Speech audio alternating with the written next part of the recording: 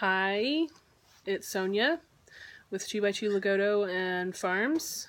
Coming to you to talk to you about more Lagotto information. People call and want to know a little bit about us, which I've already talked about in another video, but they want to know about our process.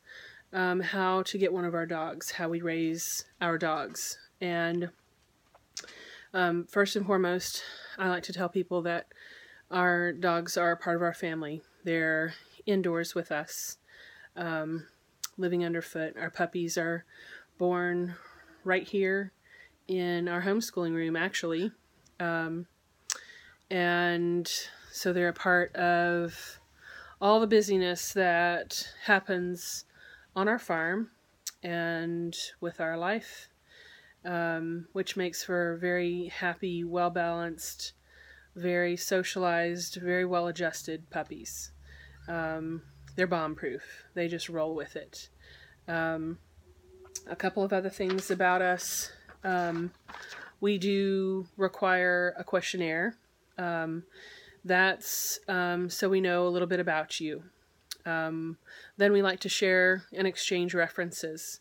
What we're looking for in references. Maybe this is your first puppy. Maybe you've never had any experience with a veterinarian before. So this would be somebody who can vouch for you. It can be a family member, a neighbor, a friend, somebody you work with, somebody who can just tell us, hey, these people aren't crazy and they're going to do a great job raising a puppy. And we exchange references, meaning we give you ours too. You get both our veterinarian references, our repro vet, who helps us with all our reproductive decisions about our dogs, and our regular vet, who handles all our day-to-day routine care. And we have known our vet for about 10 years. You'll also get references from other people who have owned or currently own our dogs, including our Aussies. We've got references that date back, 20 and 30 years. People who have 2 and 3 dogs from us over the years are included in that also. We also include references for those of you who might want to show and ultimately breed your Lagotto, people who we have co-owned dogs with. That's the only way to get one of our show or breeding dogs is a co-ownership, and we're happy to exchange contracts so that you can see what we're obligating ourselves to, because we both obligate ourselves not just with a companion but also in the show and ultimately the breeding animals. We obligate ourselves to things such as health clearances, who is responsible for obtaining those. Now our companion animals, there's a guarantee and a warranty that we're happy to share on the front end as well. It's written. We've been doing this almost 30 years, so we're not going anywhere. And that's one of the things, whether you get a puppy from us or not, we want to make sure that you get a dog from a reputable breeder.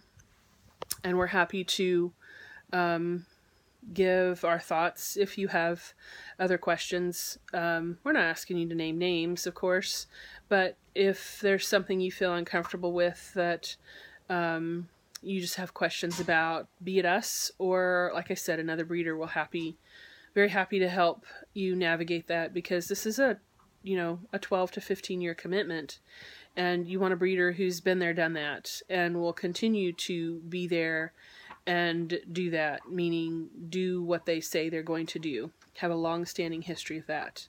Some other things about how we raise puppies. We temperament test our puppies at around the 6 to 7 week mark. We have an outside individuals, either mentors of ours or our trainers. And when the trainer has a trainer, you know that that's getting up there.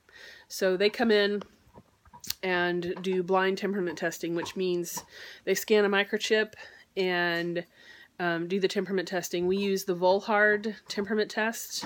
You may have heard of this book, Dog Training for Dummies, written by the Volhard. They're a husband and wife team, and they do a marvelous job at training, very motivational in their training pursuits. And anyway, the temperament test that they developed, we have used for years. We haven't placed a puppy incorrectly. In using that, it's a very clinical approach. It is several questions, if you will, that we ask the puppies, things that we do. We don't really ask questions of the puppy, but it's things we do, like we open an umbrella, or we bang some pans, or we turn the puppy upside down, or we hold on to their ear for an extended period of time. We're throwing a ball, and all of those reactions are scored, and the scores then tell us what kind of puppy we have.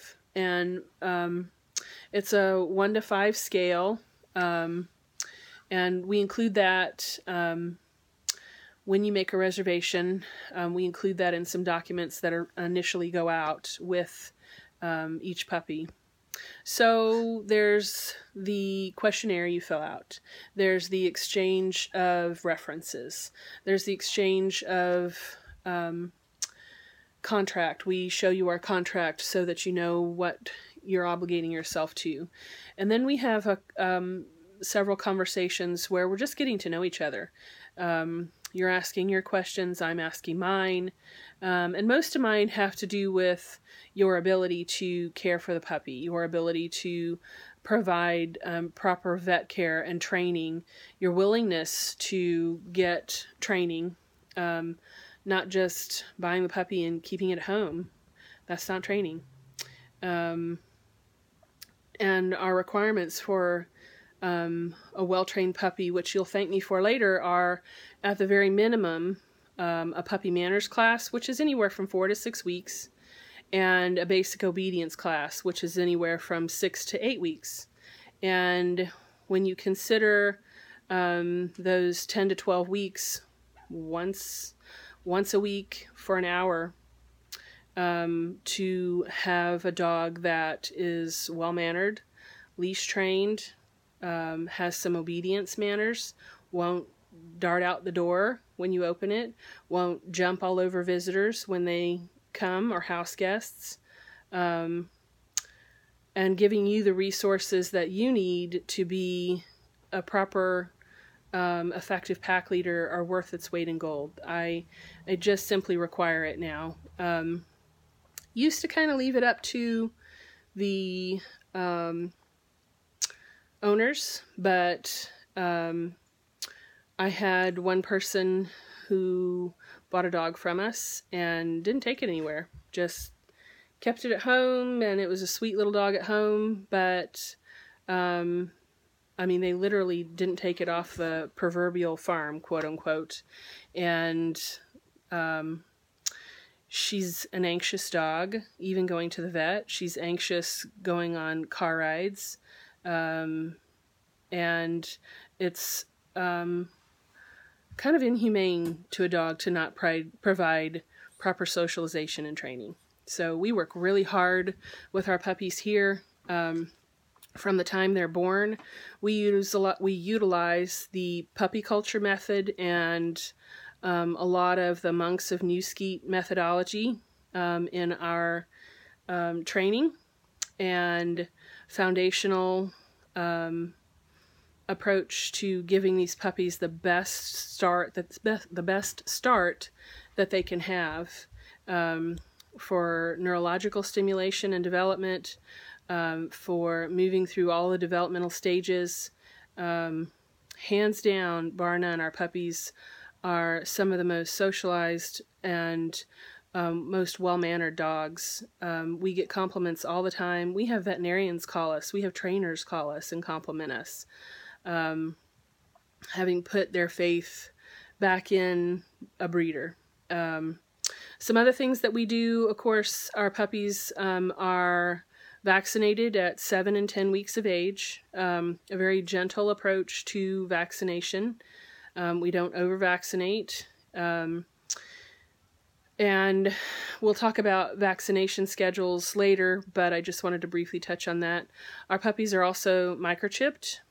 They come with some very gentle obedience introduction, meaning they've had a leash on before, a collar and a leash on. They have been introduced to crate training, and we start that around the 5 to 6 week stage, and I'll talk about our approach to crate training and housebreaking later in another video.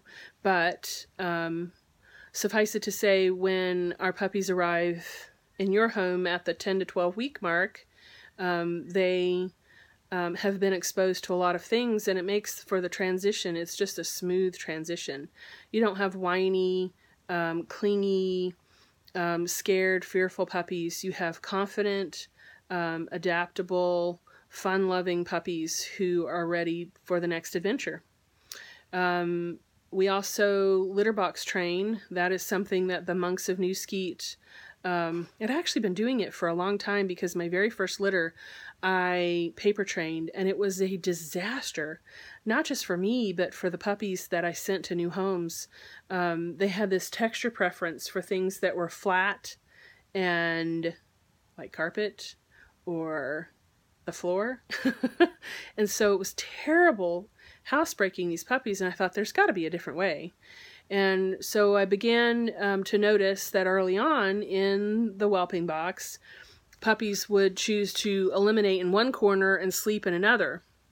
So I began to provide, at first I tried shredded newspaper, and that was a mess. And then I tried shredded computer paper, that was a mess. And then I tried pine shavings, and that was great, except it was getting stuck in their fur and then tracked all over my house, which we just tolerated for a couple of litters. And then because I'm a farm girl, I had this brilliant notion that I would use pelleted pine bedding that we use in the horse stalls. And it's odor-free, it doesn't get stuck in fur, and it just makes life so much easier. So around 21 days of age, our puppies have the pelleted pine bedding in a litter box that they can relieve themselves in. And they also have an area to sleep and eat and play. And usually, like I said, around the 21 to 27 day mark, they're completely litter box trained. And the transition from our home to yours is made much, much easier because of that. Because if you have to work, or if you're gone from the home during the day, it doesn't preclude you from owning a dog. You can use an exercise pen with a litter box, and they can relieve themselves instead of regressing in crate training, or having to worry to rush home, and everybody's stressed. It's just a wonderful tool to use to be able to have your puppy relieve themselves. I have people who own our Lagotto. They live on a yacht, and their dog permanently uses the litter box. I have several families in big cities, LA, New York, where they live in high rises, and there's no grass, so they use the litter box. And however, in your average family, it's usually about a 30-day transition, and you're not using it anymore. But about 50% of my families go straight to crate training at the 10 to 12 week mark when their puppies are going home, and about the other 50% continue to use the litter box. And usually 2 to 4 weeks is all that's necessary to get some bladder development and some neurological development underway, so that housebreaking and crate training can continue without disruption. A couple of other things that we use, I mentioned puppy culture. And I love, love, love puppy culture. You will see an automatic difference if you've owned a dog before. You'll see an automatic difference. You will be amazed. It will be a breath of fresh air to own a puppy that is a puppy culture puppy. We also use the monks of New Skeet. And I know there's some people who have dismissed some of their teaching. I say don't throw the baby out with the bathwater. They've got some great ideas. The first one is just raising a puppy in a natural way. Something that their mom dog, their doggy mom, would do. Raising them in a natural way. Quiet, peaceful, calm environments for the first couple of days, and then just regular life after that. And of course, the litter box training is in the Monks of New Skeet, but like I said, I'd been doing it for years before I read about it in a book, and here I thought I'd come up with something brilliant. It was the Monks of New Skeet. A couple other books that we recommend, Smarter Than You Think. The guy has some crazy notions, especially about diet. He is a proponent of cheap dog food. Ugh. We'll talk about food later, but don't feed your dog cheap dog food. You don't have to feed $80 a bag dog food, but again, we'll talk about that later in another video. Another book, Good Dogs, Good Owners, Great Dogs. Couple of things that I really like about that book are he talks about a schedule, and we send all our puppies home on a schedule. He talks about giving your dog a lot of exercise, and one of the things you'll hear me say a lot is tired dogs make great dogs, meaning if your dog has adequate exercise, you're not going to have discipline issues. If you're meeting their energy needs, which isn't hard to do with a Lagotto. Now, having said that, are there Lagotto that are hyper? Yes, but they don't go in my companion homes. They go in my agility homes or my conformation homes, or they stay here. So those are a couple of things. And people ask me all the time too about Cesar Millan. I love the phrase that he has coined, where he talks about being a calm, assertive pack leader. I love the fact that he has introduced the notion to companion owners of consistency. I love what he has done to provide instruction and education for people who own small dogs. A lot of times people with small dogs do not adequately train them because guess what? They just pick them up, carry them around. It's really easy. Except then you have a dog who has been positively reinforced on a negative behavior, which is all I have to do is stay close to mom or dad, and they view that picking up and being held all the time, they become very possessive of their doggy mom or their doggy dad. And so you see very poorly behaved Chihuahuas and Lhasas and other small breeds. So I like what he's done in regard to that. What I have trouble with is that he has erroneously given the notion that every dog can be rehabilitated. And that's sad to me because a lot of dogs' existence is sad, and I think they're plagued with anxiety and plagued with a poor foundation that creates a lot of fear and anxiety. And I think that in a 30-minute or even an hour-long show, you're not seeing all the outtakes. So Cesar is okay to watch or read about.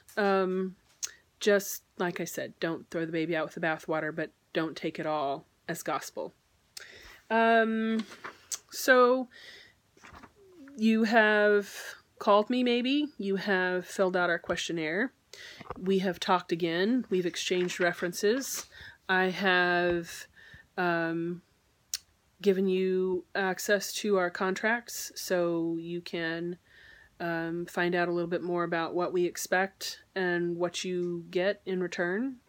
And we've had some fairly in-depth conversations about what you're looking for in a Lagotto or a dog, because not everybody should have a Lagotto, although I think they are an ideal dog for a lot of people. But I'm a little biased. You know, they're hypoallergenic, they're the right size, they are easily trained, especially if you follow what we talk about with regard to socialization and training, you know, puppy class and obedience class.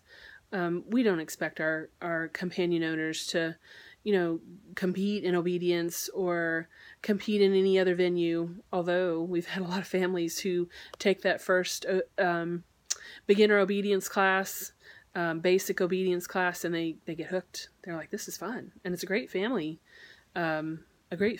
activity. So we've had an in-depth discussion about lifestyle, you know, the average day in the life of your family, and we're all feeling pretty good. You feel like I'm your breeder, and I feel like you are a family for one of our puppies. At that point, you would place a reservation with a reservation fee, and you would complete our reservation form. You'd be on our list. At that point, I add you to our email distribution list so that you know what's happening and when, who's coming in heat, when they've been bred, when they've had their ultrasound, when they've had their x-ray, and when the puppies are born. And you become part of the 2x2 family. And like I've said before, we have many people who have more than one of our dog. They've come back, which is a huge feather in our cap. So that's a little bit about us and our process, and we will be making some more videos on a multitude of other things. So peace out and have a great day.